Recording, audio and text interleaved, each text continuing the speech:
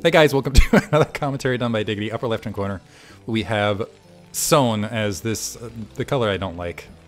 That's what it shall be named from now on. The color I don't like. It's kind of like yellow, it's kind of like green. I don't know. Bottom left-hand corner, we have Style as the yellow Protoss. Puke, that's a good word for it. Puke from Twitch chat. Puke green. Let's go ahead and clear that out. Whoever wins this advances. This is BSL Hasuleague. Round of 8 between Style and Sone. This is the 5th and final match. Whoever wins this advances to round of 4.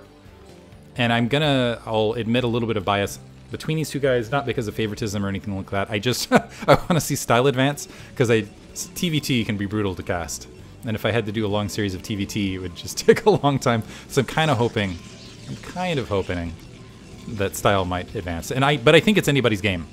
I really think that anybody could take this match.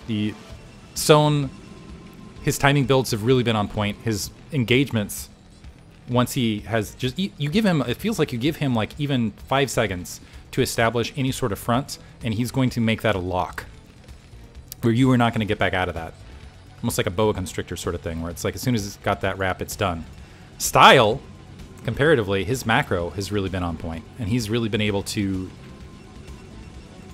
adjust. I feel like going for that 3-gate opener. I'm almost wondering if he's going to go for a 3-gate opener again, considering all of the timing pushes that he's been up against thus far.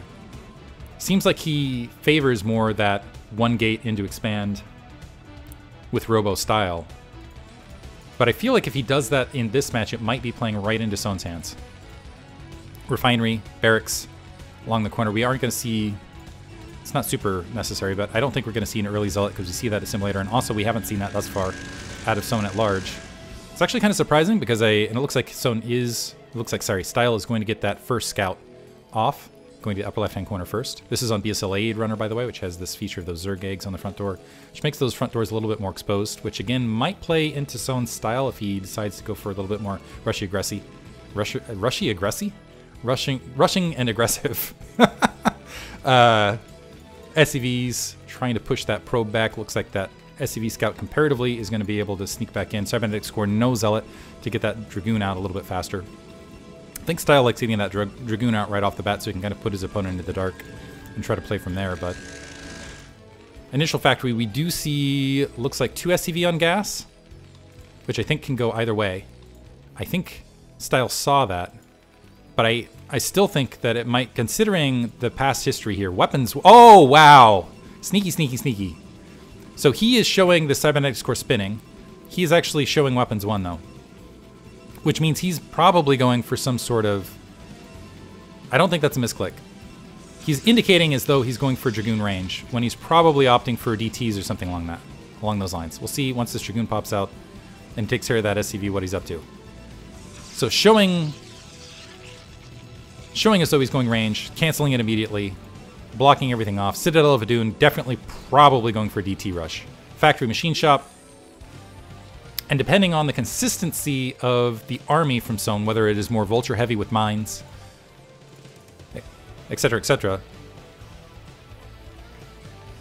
this is going to be more in Style's favor, I think. And actually, maybe going for a DT drop. Citadel of Adun with Robo. We're not seeing additional tanks being produced, though, critically. Well, let's see once we hit 50. Okay, there's the tank. But Style only producing 2 Marines, lifting off his barracks.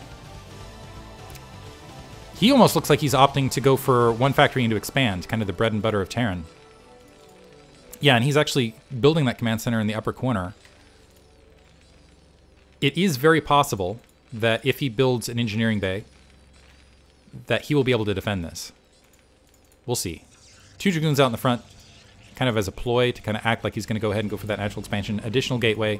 Robo's up. There's the Templar Archives about 2/3 finished. There's the engineering bay. So the question is will Sone have good turret coverage to deal with the inevitable Dark Templar that will be in his base? And keep in mind, not just Dark Templar drop. Probe hanging out the 9 o'clock. Gonna have a pylon there to blockade that out, just in case. No shuttle yet. Okay, now the shuttle being built. 2 Dark Templars, so it's gonna be double DT drop.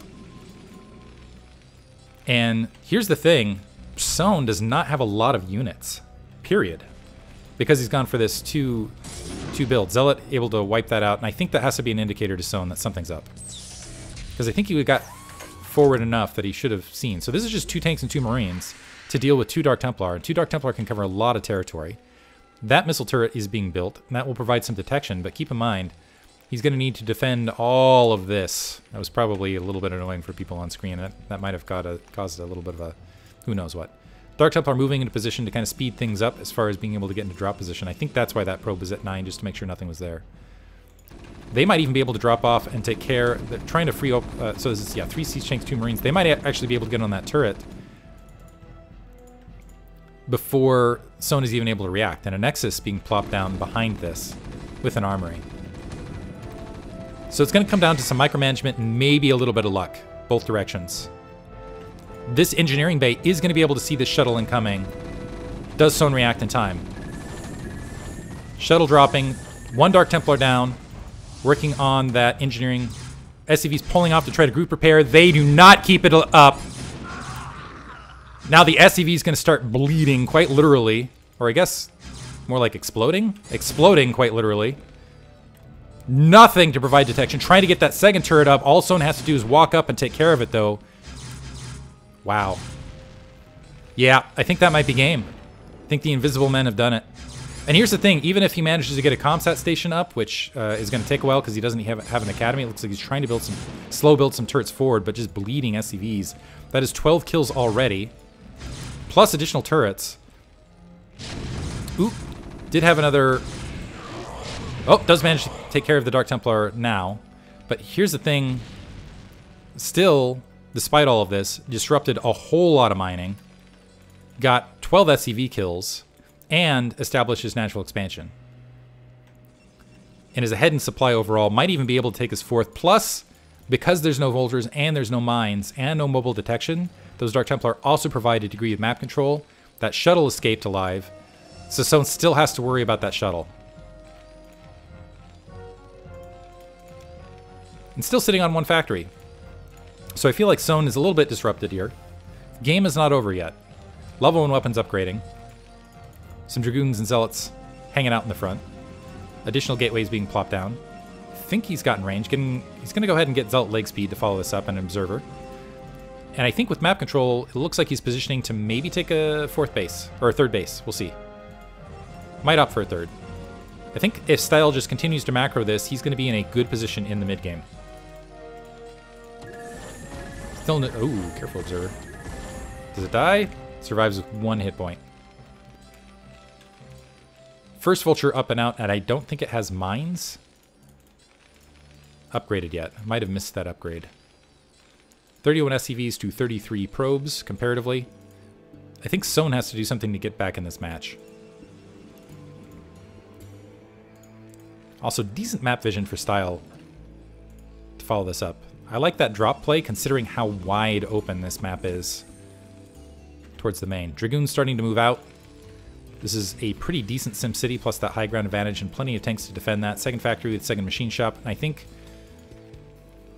Sone is just going to back up and go for, I assume, that level 2 weapons, level 1 armor attack from here.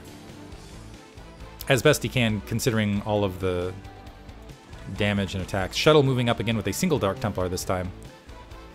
Might be able to take that turret down. Might even be able to get up in that SCV line again. Yeah, actually just finding that corner. Pro checking out that 12 o'clock location. I was wondering if that was proxy. So ComSat station here to provide some support, but the thing is once you get there and you drop that ComSat, you can just scoop that DT right back up in that shuttle. So there it is. Does he scoop it? No. Okay, so that gets wiped out. So not a lot accomplished there. A little bit of annoyance, but not much else. Able to damage an Observer. With all of those units out of position, the overcommit, he's going to dive in that natural expansion. He's going to get some Siege Tanks, and the Zealots actually breaching everything, and actually Sone not doing himself any advantages because those Zealots were able to march right up into the main with that cleared front door. Siege Tanks unsieged here, and honestly, this amount of Siege Tanks should be able to defend this, particularly with the SCVs to follow. But this is still additional units getting picked off, and Protoss is usually happy to do this sort of exchange. Zealots wandering away, getting boxed out by the SCVs, wandering their way across, still going to get additional Siege Tank kills. So there's only a single Siege Tank left. Oof. And still units flooding through. Sone should be able to defend this. Yeah, does defend this, but he lost all of his standing army. And more Zealots are making their way across. So more SCVs are going to have to provide some linebackering. The Zealots going to just go ahead and wander and do some annoying damage here while the rest of the SCVs blockade. So Sone's natural expansion is no longer producing. And Style getting further and further ahead in this match. Yeah, nice. The Zealots forcing that command center to be lifted off, so he's just going to go ahead and back out. 6 o'clock base in position to be taken. It looks like that Nexus at the mineral only has already been established. And Style looking good at the 10-minute, well, 10-minute 45, almost 11-minute mark. Working on that level 1 army, does not have a second armory down even, I don't think. Plopping down additional factories in that upper corner. And I think this is kind of the, well, I guess I'll have to go for some sort of factory push at this stage. I'll just try to do what I can, right? I think that's his mentality at this stage of things. Some vultures have managed to skirt out on the map. They might be able to get something done at the mineral only. Zealots can actually zealot bombing on top of these siege tanks, continuing to find room to get on top of these siege tanks. No siege tank taken out just yet. Through a little bit of I think that was just kind of like I'll drop them and forget it sort of thing. Does damage them and provides a little bit of disruption, but not a lot accomplished. While that was happening though, some vultures able to get at least 3 kills between the lot of them at the mineral only. And the probes sneaking back in the main. That should be cleaned up in not too long. As soon as the observer gets down there with the rest of the dragoons. Here's the thing, Style doing this has been not keeping up with his macro. So even though he's had more macro, even though he's had more bases established, he's actually behind in his overall supply count and actually even in the overall probe count, despite all that harassment. So the game actually might be able to swing back in Sone's favor. Despite all of the damage that Style's done at this stage, things still might swing back in his favor. However, the longer this game continues, the more it will move. Again, it kind of like at the end of last match.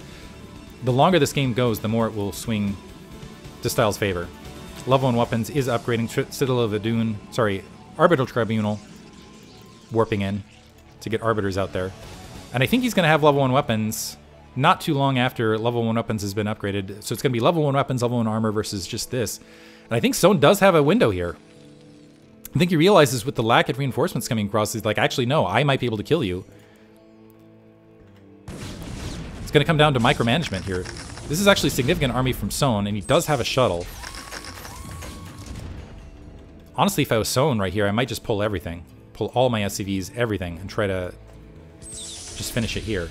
So now this is almost turning into, okay, I'm going to do a slow factory push. This is almost like that 2 factory push we saw in Game 2.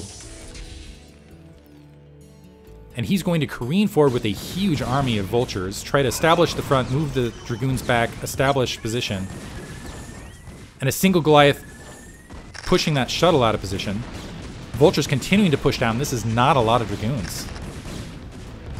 Yeah, just not a lot of dragoons. And I think Sone, despite everything, might take this match. It's not over yet. He's established a big foothold at Style's natural expansion.